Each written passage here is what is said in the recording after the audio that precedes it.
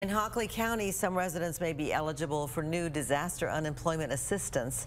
The state approved that area for more financial support after a severe storm hit the city last week.